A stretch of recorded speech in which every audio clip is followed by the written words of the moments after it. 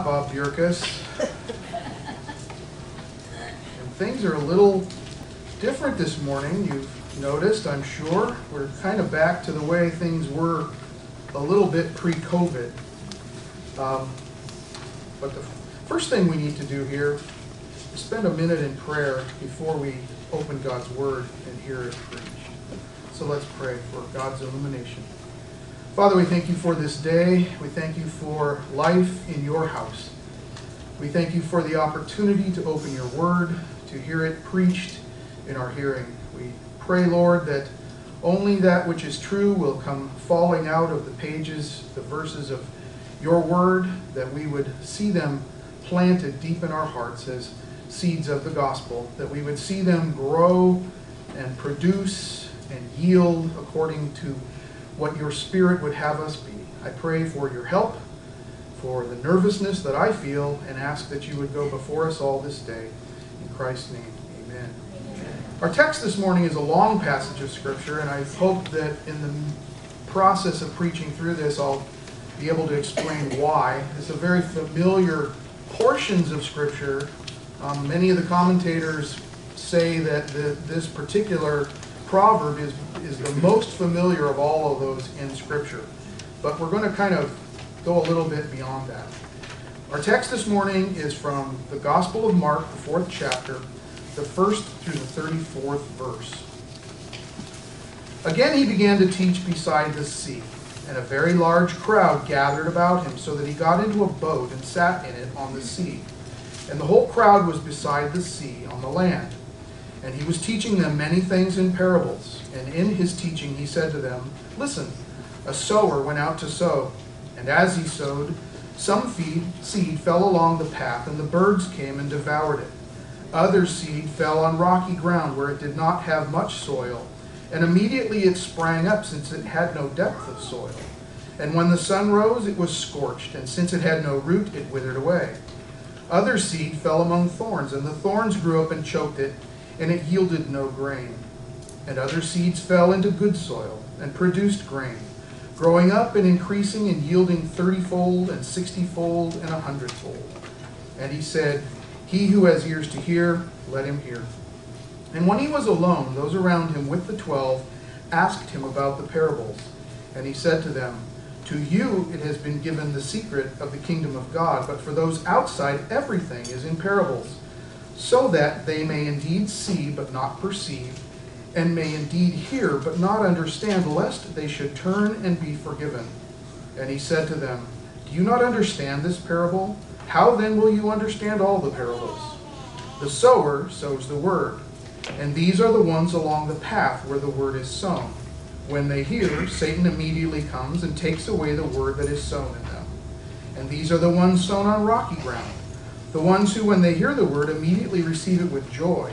And they have no root in themselves, but endure for a while. Then, when tribulation and persecution arises on account of the word, immediately they fall away. And others are the ones sown among thorns. They are those who hear the word, but the cares of the world and the deceitfulness of riches and the desires for other things enter in and choke the word, and it becomes unfruitful. But those that were sown on the good soil are the ones who hear the word and accept it and bear fruit, 30-fold and 60-fold and 100-fold. And he said to them, Is a lamp brought in to be put under a basket or under a bed and not on a stand? For nothing is hidden except to be made manifest, nor is anything secret except to come to light. If anyone has ears to hear, let him hear. And he said to them, Pay attention to what you hear. With the measure you use, it will be measured to you, and still more will be added to you. For to the one who has, more will be given, and from the one who has not, even what he has will be taken away. And he said, The kingdom of God is as if a man should scatter seed on the ground. He sleeps and rises, night and day, and the seed sprouts and grows, he knows not how. The earth produces by itself, first the blade, then the ear, then the full grain in the ear. But when the grain is ripe, at once he puts in the sickle, because the harvest has come. And he said, With what can we compare the kingdom of God? Or what parable shall we use for it? It is like a grain of mustard seed, which, when sown on the ground, is the smallest of all the seeds on earth. Yet when it is sown, it grows up and becomes larger than all the garden plants and puts out large branches, so that the birds of the air can make nests in its shade. With many such parables he spoke the word to them as they were able to hear it. He did not speak to them without a parable, but privately to his own disciples he explained everything. Let's pray. Father, we thank you for your word. We thank you for the things that you reveal to us in shadows and types and parables. We thank you for the way in which you've knit our hearts to be able to understand or not the great truths that you lay before us. We thank you for the way in which you revealed these things to your disciples, that in your word they might be available for us to understand as well. We pray that today you would sow seeds deep into our hearts, that we would be found to be good soil, that we would be found worthy, Lord, by the power of your Holy Spirit to grow and produce and be a part of that kingdom that is ever advancing in the world. We pray all of these things in Christ's name. Amen. There's a couple of little preliminary things I need to get out of the way. The first one is, this is the first of two sermons, and sort of a short topical series. We're going to skip a week because you're in for a real blessing next week, although the gentleman who's going to stand here doesn't necessarily think it's a blessing at this moment. You're going to get to hear one of your elders preach the first sermon he's ever preached next Lord's Day on Father's Day. So I'm really happy about that. I'm also trying to put a lot of guilt on him so he doesn't try to back out. So we're going to spend some time this week on some principles that I believe are kind of hidden in plain sight in this parable and in all of the other passages that were around it and explained it and kind of doubled down on some of it and then gave us a view from a higher altitude of what was going on.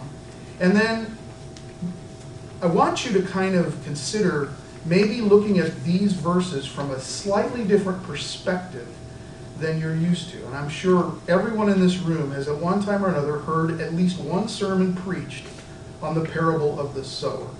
Sometimes it's called the parable of the soils, which I think is a little more apt to what's going on here because it's really about the soils. There's not a lot of question about who the sower is or what the seed is, but most of the ink that's spilled, most of the hot air that comes from people over thousands of years preaching about these things and teaching about these things and just talking about these things has to do with the soil. And usually we think of it as something that pertains to the preaching into the world of the gospel. But I want you to consider that there's a perspective of these same verses that apply to those of us in this room, to the church of Christ at large. So what I'm going to ask you to do repeatedly through this is kind of figuratively put yourself in your mind's eye at the door of this church, where we're used to looking at this parable and the explanation of it in terms of preaching the gospel in the world. I want you to consider that there's a way in which you can turn around and look within the church and we can see ourselves portrayed in the soils. We can learn some important things that Christ would have us learn about him and about ourselves and about our walk by having that slightly different perspective. And then the next time we meet, I'm hoping to be able to expand a little bit on some of the things that have to do with gardening and tending the garden. So if you've ever thought that this was only about preaching the gospel out into the world, I want you to maybe consider that it can mean something else. I'm not saying it doesn't mean that, because I believe that it does, but I think there are many meanings that are in here. We frequently think that when Christ uses parable to teach us things, it's to reveal things to our fallen minds, our idiocy, that we would not be able to understand if he spoke plainly to us. But there's a kind of a little Easter egg hidden in the middle of these things, and I'll just give it to you right now. In verse 12, he quotes Isaiah 6. And he actually is making a point in verses 11 and 12 that these parables aren't to make it easier to understand for the people. They're to kind of make it harder. And he's needing to have his disciples understand, and then there's a purpose in which they're to take these things and then amplify them and teach on them later. Which to me begs the question about whether we're not also talking to the soil within Christ's field, within the garden, not only to the field that is in the world. There are also some basic things we need to understand. Christ always seems to be teaching things through parable. Did I just mute myself? I did. That's how dumb I am with these things. I'm not used to preaching into these kind of deals. He preaches an awful lot of truth by parable. He speaks in analogies and metaphors and similes and all kinds of poetic literary tools that, quite honestly, I think sometimes can trip us up. We spend so much time trying to find the little secret decoder key to these things that will unlock some great mystery, when maybe there's just some very regular things that are going on. Some very normal life in the Father's field kinds of truths that we should be getting out of these things. But you always see Christ interpreting in some way what the parables mean. In the case of this one, he pulls his disciples away, and after the crowds have left, after he's alone with his disciples and those who decided to stay and bothered to ask, he explains the meaning of the parable. But he doesn't just stop at the end of explaining the parable of the sower or the parable of the soils. He goes on from there to tell them what the purposes of the parables in general are. And he also tells them this thing about hiding your lamp under a basket, and another sort of a parable of seed growing in general. And then he launches into this little picture of a parable of the mustard seed. There's an awful lot of seed sowing going on, an awful lot of soil issues that are going on, an awful lot of speaking of heavenly, future, to us historical and eschatological, to them future eschatological kind of things. Truths that are taught through parable that are to be interpreted by Christ, not just things that are automatic in our own eyes. And then, so Christ then speaks in parables. He interprets the parables. We see this in verses 14 through 20, 22, 33 through 34. He exhorts his disciples about their own understanding and a need to better understand what's going on. You see in verses 11, he says to them, "To you it has been given the secret of the kingdom of God, but for those outside, everything is in parables." In verse 13, he says, "Do you not understand this parable? How then do you understand all of the parables?" And then in verse 24, he says, "Pay attention to what you hear. With the same measure you use, it will be measured to you, and still more will be added to you." And he just kind of continually doubles down on this need for the disciples of Christ, which, by the way, is you and I, to reach into, to dig down, and to try to understand these things. And there's a need for us to do it as well. He also spends some time opining about the need for parables to be used. And as I said before, some of them seem to be so that very complex truths can be explained very simply to the way everybody can just see what's going on in the world around them. But in this particular instance, he seems to almost hide some truths in parable so that they have to be explained by the disciples of Christ. But there's a situation in which parables are necessary. They're necessary to either reveal things or to make things harder to understand without explanation. And all of this, I want you to see, is given in the context of the mustard seed, which is a picture, I believe, of the whole, like a 30,000-foot view of the history of the church. Something that begins very, very small and tiny, and by the time he's done with it, it's this mighty tree that covers the whole earth. There's very much a kingdom language issue that's going on there. And he also mentions kingdom language repeatedly throughout all of these texts. So those are more or less the preliminaries. There's also some things that I think are givens in this. As I said, I don't think there's much doubt about who the sower is. It's the one who sows the word. It's the ministers of Christ. Now, it's tempting to think that means the professional ministers and preachers and all of that. But I don't believe that that's necessarily the case. Because preachers aren't the only ones who preach the word. We preach the word all the time. We carry the word about us. If you belong to Christ, if you're numbered down in the soil categories as one that's producing 30, 60, or 100-fold, that means that there's fruit of the gospel that's coming out of your life. So you and I are sowers of this seed of the word of God.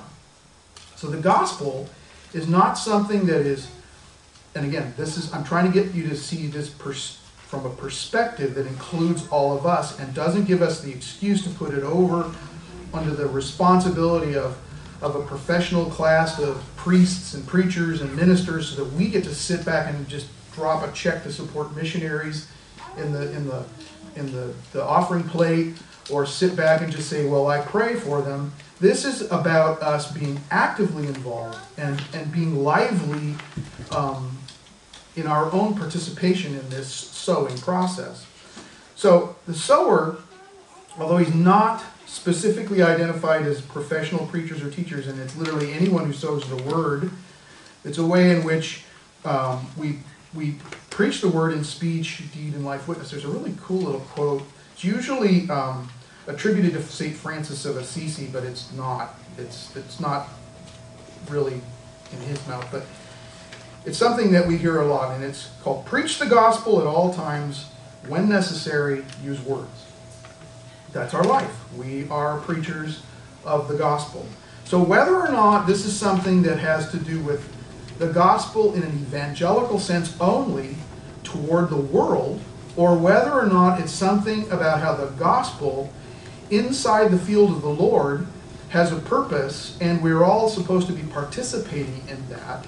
We're all preachers, we're all sowers of the word. The seed also is, there's no question about what that is. It's clearly the word, the gospel. It's explicitly in the text that we've read. There also, I think we should be considering that it's not only quoting scripture or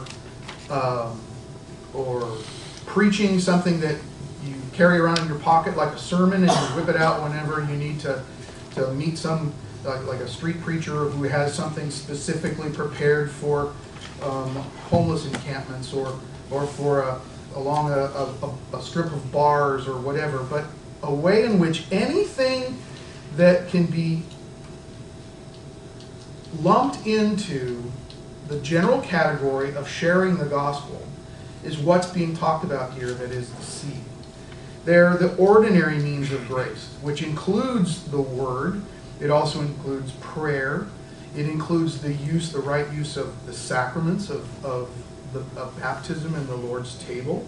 It has to do with discipleship and care for one another. It is anything that is generally used by the Holy Spirit when manifest toward the elect, that will be used by the Holy Spirit effectually in time to bring that person to Christ. And we don't know what kind of soil the seed is going to land on. We can't know whether or not the person that we're sharing our life witness with or the gospel text with, whether or not they're right on the cusp of becoming a Christian or not. We don't know whether they're even able to understand. We don't know whether they're marked in eternity past by God in the column of the elect or in the column of the non-elect. We don't know. We can't know. We're in the business of sowing seed, not in judging whether or not soil is worthy of receiving it or not. It's something that we're responsible to just share. So it's the ordinary means of grace used by the church in the world, by the church, within the church, that works in a way that saves or sanctifies. It brings a person into the kingdom, converts them, changes them from a, well, we'll get into that a little bit later. I'm kind of getting turned around in my own thoughts here. But there's no doubt of what the seed is. Also, there's really very little doubt that, broadly speaking, the term about the soils has to do with the hearers of the gospel, those upon whom the seed is broadcast. And they break into two general categories. The first category of soil is, I guess you would call it non-soil. Those people who are so hardened, either by reprobation, they'll never come to Christ, or because we all look like this at some point in our life, that time in our life before the Holy Spirit made our calling effectual, we all looked like the hard path. We all looked like asphalt. We all looked like concrete. In those periods in our lives, seed would have bounced off of us, and it wouldn't have had any effect on us at all. And there are people who will never turn the knee. They will never come to Christ. Those are the people in that first category that I'll call non-soil.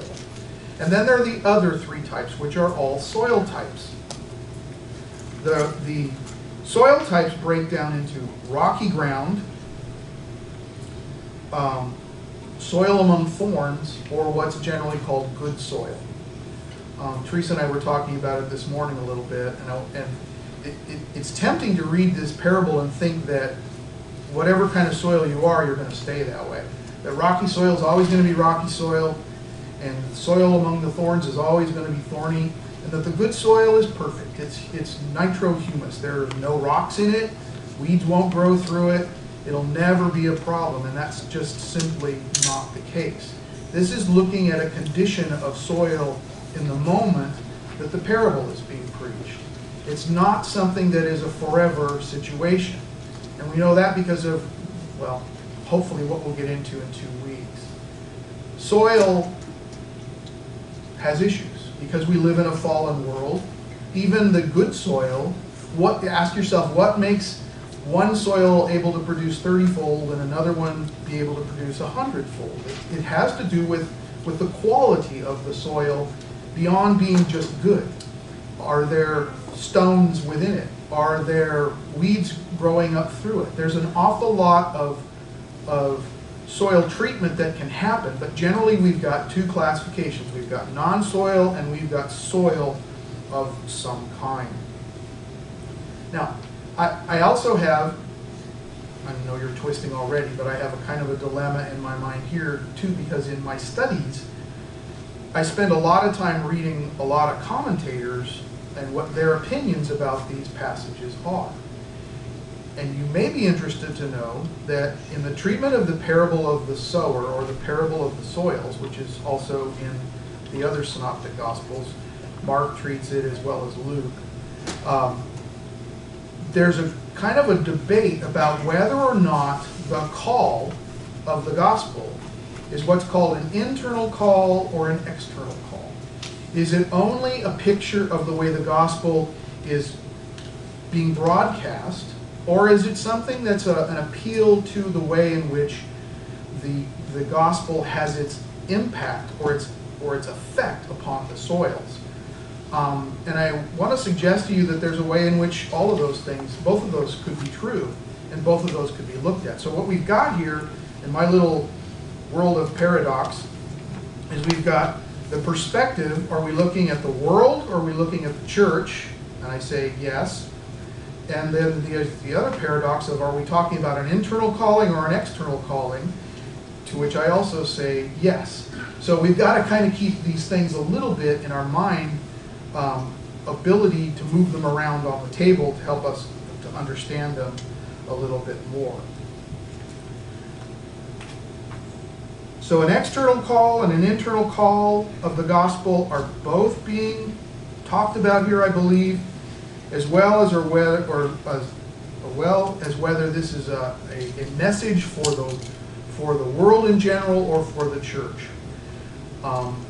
And then, as though those two little dilemmas weren't enough, I'll throw another one in the mix, and that is that your ability to see these things is going to depend upon whether or not your theological understanding of election has to do with whether God is sovereign in election or whether man's free will, so-called, is sovereign. If you believe, as much or most of the church today believes, that God's will is somehow, his sovereignty is somehow subject to our own, as though he wouldn't dare defy our will, then you believe that somehow the call and the faith comes before election. That election is viewed from the side that you elect God.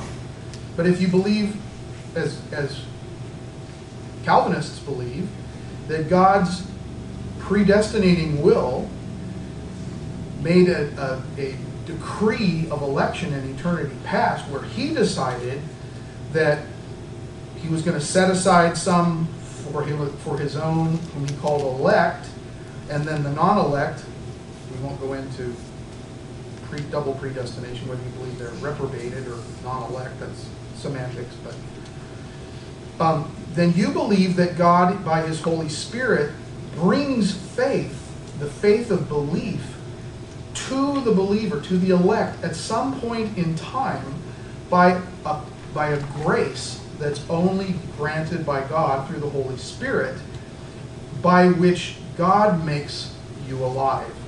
God, because of his electing decree in eternity past, at some point in your present, in your life, the Holy Spirit comes to you and makes your faith alive, and then all of the regenerating kind of things happen after that. I propose to you that only the one who has an understanding of God's sovereignty in predestinating election is going to be able to make sense of this parable in the context of whether it's an internal and an external call, and whether it can apply both to the gospel being shared in the world or the gospel doing something in the midst of the church. It can't work otherwise. Only in our system of understanding God's sovereignty can you have a situation where, if you're talking about inside the church, that there can be a conversion or an apparent conversion from one kind of soil into another, and especially from non-soil into soil, only makes sense in the context of God doing that, because this has to do with God's work, because of the other things we learned about how the farmer sows his seed and then he goes to bed, and he doesn't know how it all works. He doesn't have anything to do with it. The seed doesn't decide. God makes the seed do what the seed is to do.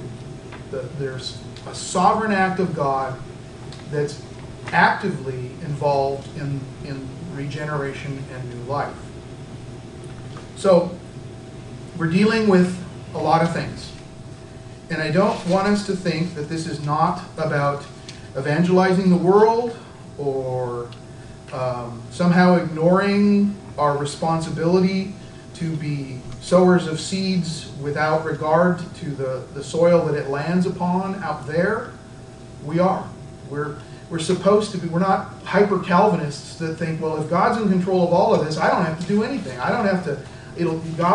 If God is going to save everyone whom he elects, I don't have to do a thing. I don't have to lift a finger. I don't have to fling one little seed anywhere.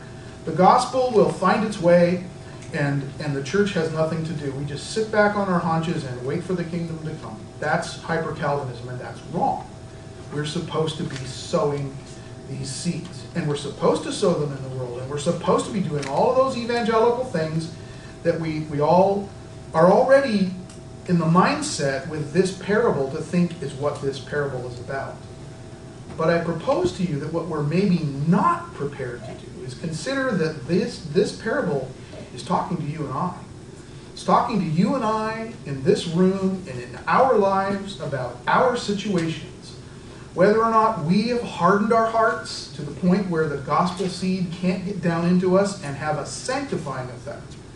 that in Christ, what are we doing to cooperate with the gospel in our lives? The gospel purpose for the church in the church. How hard are we trying to overcome being seeds sown in rocky soil that are choked out by trials and tribulations? How hard are we trying to overcome the thorns and the weeds of the temptations and the pleasures of this world to walk a walk of uprightness, to try to live into an image of Christ that we're supposed to spend our lives in an effort to be conformed into? And how much is all of that in the 30,000-foot view cooperating with the kingdom advancing and taking over the world? How does the parable of the sower, how does the seed of the gospel, how does the soil analogy work in this place? If you're standing at that door, looking inside, and wondering, how does this apply to me? Then you're going to be asking yourself about soil questions. You're going to be saying to yourself, gee, I wonder where I fit into this little analogy. I hear the preacher every Sunday. I hear sermons in other places. I live in a Christian home. I work with Christian people. I listen to gospel music. I sing hymns and all of those kind of things. Do they penetrate into the soil of your heart? Do they have the effect that the means of grace are supposed to have? So the very simple message of today is a perspective. Have you ever stood at the door of the church and looked at the parable of the sower as having anything to do with anything inside the household of God? And there's all kinds of field analogies and tilling analogies that beg the question about horticulture and husbanding, and not merely just a wildlife out. It's a war field out there. It's a minefield out there. The field of the Lord is inside the doors of his church. How does the parable of the sower and other things that we'll be talking about apply to you and to I? How to me? How does it work inside this place? What kind of soil are we? It's a very simple question, but it has very profound implications. We are going to do some gardening, and we're going to talk about tilling and hoeing and shoveling and moving rocks and raking stones out of the way. And we're going to talk about weeding and pruning. We're going to talk about harvesting and all of those kind of things. But that wasn't the purpose of this Sunday sermon. This Sunday was just to kind of get you to consider a few things. I'll give you a little bit of a preview of where we're going to go. How many of you have really just taken one tiny little baby step back from your New Testaments and considered it's written to the church? The letters, the Gospels, are written to the church. Nobody out there cares. They're the stony ground. They're the pathway. It bounces off of them. Talking to them is like talking to your driveway. Unless, I don't know, maybe I don't talk to my driveway. Maybe you talk to yours. But it's a futile exercise unless God has made some provision for what's out there to come in here. Your Bible is a series of love letters and owner's manuals.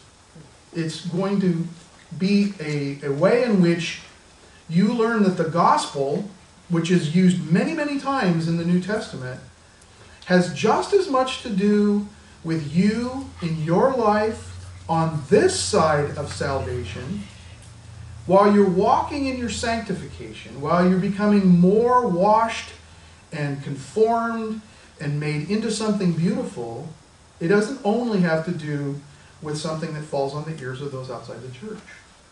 I want us to spend some time then asking ourselves, how do we become a better field of the Lord?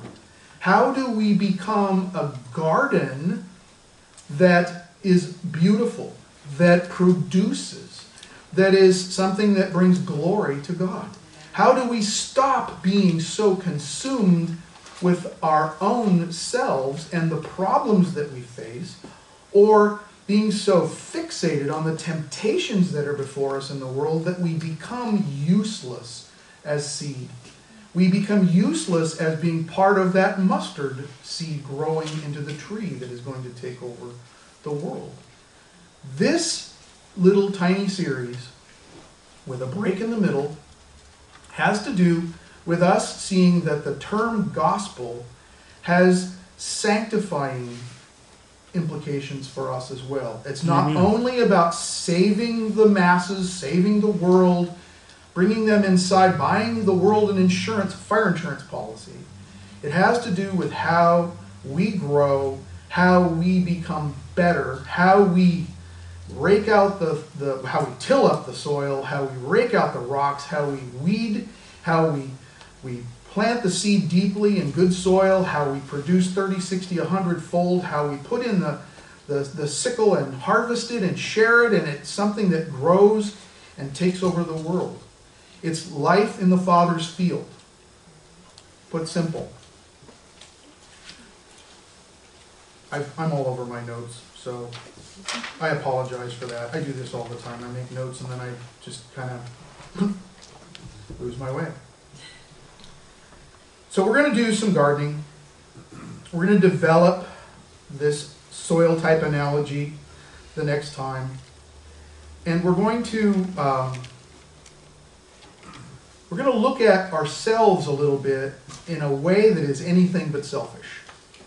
It's going to hurt. It's going to leave a mark. You're going to have scars, and there's no way around it. That's what life is in the Father's field. That's what it means to be a church. And by the way, that little process makes you a seed bank, if you will, for gospel external, outside the church work, because that's the multiplying effect. That's how, it's not just, 12 disciples and that's all the church ever had. There are only 12 apostles and that's as good as it ever got. It's a picture of reproducing, the seed reproducing sowers who then go out and sow in the world. And the church grows. And we grow in our growth, in our sanctification. And we become more beautiful as this process goes on. You realize that your Bible is this really odd picture of, and I've preached the whole perichoretic thing in the past, how I believe that the Trinity in eternity past had it, perfect fellowship. They didn't need anything. But for reasons wrapped up within the Trinity, the Son and the Spirit together gifted the church to the Father as sons and daughters for adoption. The Father and the Spirit together gifted the elect, the church, to the Son as a bride. And the Father and the Son together gifted the bride to the Holy Spirit as a temple in which to dwell. There's this beautiful picture in which there was a purpose in God to use us in some way to bring glory to the persons in the Godhead. But the picture of the Bible is this story of fallenness and unfaithfulness and harlots and concubines and idol worshippers and people doing heinous, horrible things all throughout history. And then the whole picture of redemption in Christ is this picture of God adopting, God marrying, the temple beautifying, making this ugly, whorish thing into a beautiful bride that's revealed at the very last days at the book of Revelation as this amazingly beautiful bride. It's a process. It's a process of sanctification. It's a process of making us be more and more conformed into upright children, beautiful bride, and a solidly build beautiful temple. And how do we cooperate with that? Well, I think some of the answer to that is in the parable of the sower and what the epistle writers are going to do with it afterwards. So we're going to spend the next sermon going a little bit into maybe some of the particulars of application of what it looks like to do some work in the garden. But for now, I'd like you to please, in your minds, imagine yourself standing at the door of this place and looking inward upon our assembly. And ask yourself questions like these. Am I just now hearing God's voice calling me away from the hardened path of life, apart from God, to accept the seed of his gospel into the soil of my heart that's below this hard pan? And if that's the case, then I plead with you to hearken to that voice so that you'll find life. Ask yourself, what kind of soil have I become in my faith walk? And then seek diligently to get an answer to that question. Do a little soil inspection. Take your soil to the lab. See what it's made of. See what's in it. Look for an answer. Ask yourself, have I become undone by the very trials, persecutions, and tribulations in my life which God would use to refine me? Do I understand that the trials and the persecutions and the tribulations are things that God uses in that process of seed growth to refine and purify and sanctify me? If that's the case, then worship the God who loves you enough to not leave you alone in fallow ground, but the God who loves you enough to purify you through those very same trials and persecutions. Ask yourself, have I allowed the cares and desires of this world to eclipse the divine vision of the world to come with false idols in this fallen world? Have I become useless for kingdom growth here? Then repent and turn back while there's still time to be a different person. Put away those things.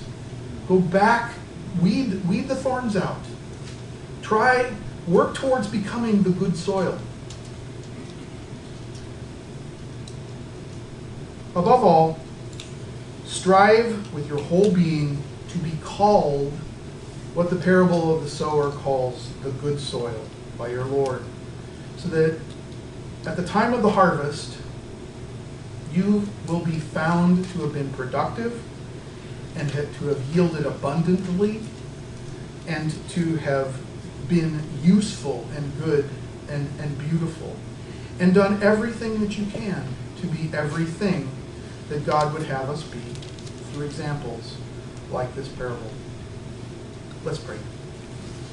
Father, we thank you for this day. We thank you for the opportunity, however dimly, to open your word, to see it before us, to maybe glean from it lessons that you would have us learn about you and about the world and about ourselves. We pray that you would help us to improve our witness, that we would be faithful sowers, that we would sow only the true seed, that we would be ourselves working diligently toward becoming soil that produces abundantly, that there is blessing for you, fulfillment for us, and grace abounding for your church and your kingdom as it grows. We pray all these things in Christ's name.